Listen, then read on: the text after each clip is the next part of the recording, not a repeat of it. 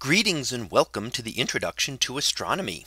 In this video, we are going to be talking about the formation of our own solar system. So how our solar system came to be and the processes that made it the solar system that we see today. So we want to start out looking at what some of the observations are that can help us to understand our solar system. So we can look at a couple of different things. We can look at the motions and we can look at the chemistry of the solar system. These are both important for being able to understand how our solar system formed in the first place. So first of all, we see that all of the planets revolve around the sun in the same direction and in approximately the same plane. What does that mean? Well, essentially, when you've drawn a model of the solar system on a piece of paper, it's a very good approximation of what the solar system actually does. So you take your little piece of paper there and you draw in a sun at the center and you draw planets orbiting around it. It may not be to scale, but in terms of how flat it is, that's what we mean by it being in the same plane. That is not, you don't have planets coming in and out at all different random directions, coming up and above or up and below around the sun there, such as the comet's orbit. But everything is essentially in the same plane. We also find that planets will rotate in the same direction for the most part, with the big exception being Venus, which rotates in the opposite direction. We see that moons, the major moons of the planets, also revolve around the planets in the same direction. So essentially everything in the solar system is moving counterclockwise. And what that means is, if you look down from above from the north pole of the Earth, all of the planets revolve around the sun counterclockwise. Almost all of the planets rotate counterclockwise. And the vast majority of the major moons of the planets are also moving counterclockwise. So there is this overall motion to the solar system that we have to be able to explain. In terms of chemistry, we find that the composition of the planets changes as you get further away from the sun. When we look close to the sun, we have the terrestrial planets, which are metal and rocky. And then as we go into the asteroid belt, we transition more into carbon compounds. And when we get to the outer solar system, we get icy materials. So, and the largest planets having lots of hydrogen and helium. So there's a difference in the compositions of the planets when you are close to the sun as to when you are further away. So that's something else we have to be able to explain. We also know about the ages of objects in the solar system. We've been able to determine these Earth rocks being about 3.8 billion years old. The oldest moon rocks about 4.4 billion years old, and very old primitive meteorites at about 4.5 billion years old. So what do these things tell us? Well, the ages tell us that things formed at roughly the same time, that the formation of the solar system did not take billions and billions of years, that it formed relatively quickly because we have ancient meteorites and the oldest moon rocks being very close to the same age and very close to our estimated age for the sun. In terms of chemistry, we find out that temperature impacted what materials condensed in each area. So the hotter, closer to the sun, you were able to condense materials that did not vaporize, that don't vaporize as easily. So things like metals and rocks could condense close to the sun. When you got further away, you could actually form ices and allow that to form planets as well. The motions tell us that there is a common overall motion to the solar system. So we are not just confined to random motions, but there is some overall pattern that we see. So when we put this together, we look at what we call the solar nebula theory as a way of being able to explain the origin of the solar system. Essentially, you had a great cloud of gas and dust that begins to collapse here. So material would then condense down. Why did it condense is a good question. You can condense them through things like collisions. So two clouds striking each other could do that. You could also have a supernova explosion. that might happen that would start the compression.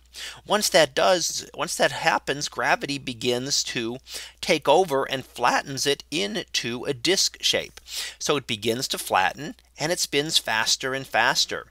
The material gravitates towards the center. So it flattens here and it starts to form a protostar at the center. And then we have this more concentration of material. And then finally, the star begins to form and we have planets and material around it.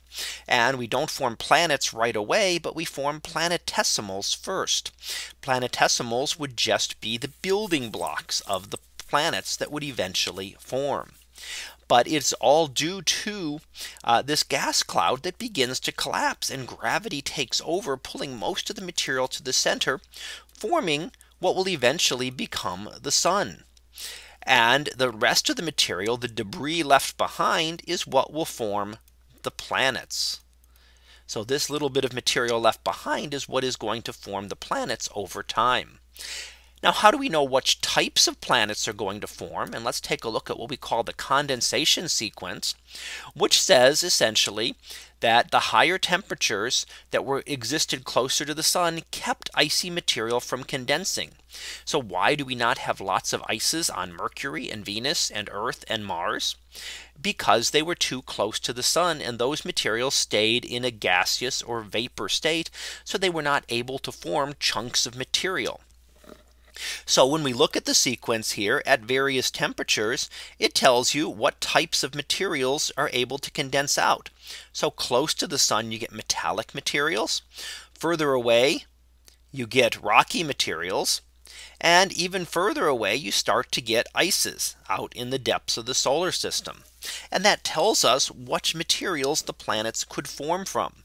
So metals condense closest to the sun, rocky materials a little further out, and out beyond the frost line, somewhere between Mars and Jupiter here, then you were able to get ices that were able to condense. The key is that the planetesimals, and therefore planets, could only form from the materials that actually condensed in their region. So in close with Mercury, all we had was metallic materials and a little bit of rock. So Mercury is primarily metals. That's all that could form. When you get further out, you still had the metals, they could still form. But you also add in now rocky material. So planets like Venus, Earth, and Mars become made up with some metal, but also significant amounts of rocky material. When you get to the outer planets, you get the metals and the rocks. And in addition, you add in ices. So more ices that are able to form and condense, and they're able to help build the planets as well. Now, the key is that metals were a very small part of the solar nebula. So you didn't have a lot of material to build from.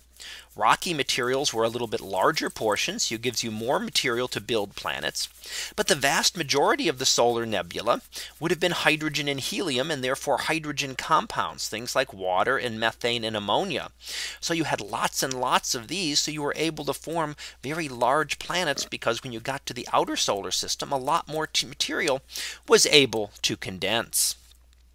So how did we form these planets? Well, it's through a process we call accretion. And what that means is that some of these planetesimals begin to form larger and larger and become large enough to gravitationally attract their neighbors. The planetesimals then that originally formed begin to become what we call protoplanets. So these are smaller, maybe the mass of Mercury or so, and they begin to accrete more planetesimals. So their gravity is stronger and they start to pull in more of these objects that are beginning to form. So they will gather more, and that will cause the planet to become larger and larger. And then eventually the heat of all those materials impacting in will cause it to be molten and will differentiate the planet, so that metals will sink down to the core and lighter materials will rise to the surface.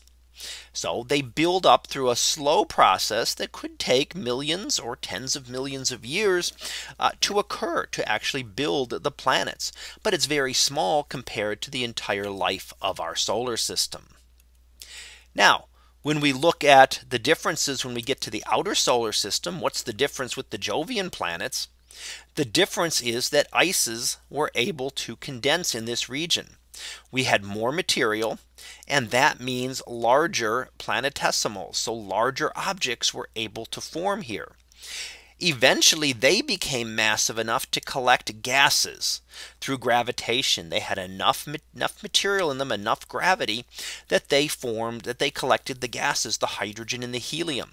The inner planets never became massive enough to do this. There was not enough material in the inner solar system to form a large enough planet.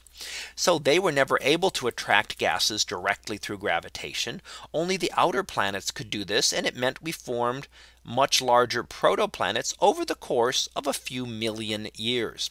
So relatively short time, but as we begin to build up these planets over time. All right. Let's look at how we can clean up the solar system, because we don't see a lot of this material around anymore. So how do we clean this up? Well, first of all, the protoplanets likely collided together over time. So they built up together, and they may account for some of the exceptions that we see to the general properties of the solar system. The Earth has a large moon. It's the only of the smaller planets with a very large moon. Venus rotates backwards. Mercury probably had some kind of rocky crust that seems to be lost. Over time, large impacts could explain these. How about the comets? We talked about comets in the Kuiper belt and the Oort cloud. They could have been ejected from the outer part of the solar system by interactions with the planets. So planets would have collided with each other, making them larger and clearing out all of the little debris, and they would have ejected some of the material out into the outer solar system. Other icy objects, not only were they ejected out of the solar system, but they could have been moved into the inner solar system. And that accounts for water and ice that we find on things like Earth and Mars. That some of these planetesimals that condensed in the outer solar system could have come towards the inner, collided with the Earth, and could account for a proportion of our water that we have here on Earth today, and of course other types of ices. Now, over time, the planetesimals disappear, and they are either ejected from the solar system by gravitational interactions with the planet. So a planetesimal may come and collide into the planet and become a part of it. But it might also pass very close to it and not collide, and then get kicked out of the solar system altogether, picking up a little bit of energy from the planet and getting kicked out. So they're either ejected or accreted by a planet, and that cleaned up the solar system, so we don't have lots of debris left around. The couple of stable areas in things like the asteroid belt, the Kuiper belt, and the Oort cloud still remain. But most of the rest of the areas, the planets cleaned out all of the larger objects that used to orbit around them. The solar wind and the radiation pressure of the sun also cleared out the remaining gases. So remember that gases were not able to be accreted by some of these planets. They were not massive enough. So the solar wind would then push those away and clear out the solar system that way. One other important factor that we haven't talked about yet is planetary migration. And what we believe is that the planets did not originally form in their current locations. Based on the condensation sequence, we can expect that the planets have actually moved around over time before reaching the stable orbits that they have today. And this can possibly explain other solar systems where we see very large planets close to their stars that would not be able to exist based on the condensation sequence that we've covered here. So it can explain that. It can explain how the planets exist. And it can also explain the era of heavy bombardment, with large planets being unstable and moving around a little bit. That would then fling more material into the inner solar system, perhaps causing that era of heavy bombardment that occurred early in the history of the solar system. So let's finish up, as we do, with our summary, what we talked about this time. First of all, the solar nebula theory is a way of explaining the formation of the solar system about 5 billion years ago from a cloud of gas and dust. The materials condensed to form first planetesimals, which accreted together to become protoplanets, which finally became the planets that we see today. The compositions were determined by their location in the solar system. Rocky and metallic worlds close to the sun where it was very hot. Icy worlds further away from the sun where it was much colder. And then the planets and the sun were what cleared out much of the remaining material, whether it be planetesimals, whether it be gas and dust, were then cleared out of the solar system. So that concludes our lecture on the formation of the solar system. We'll be back again next time for another topic in astronomy. So until then, have a great day, everyone, and I will see you in class.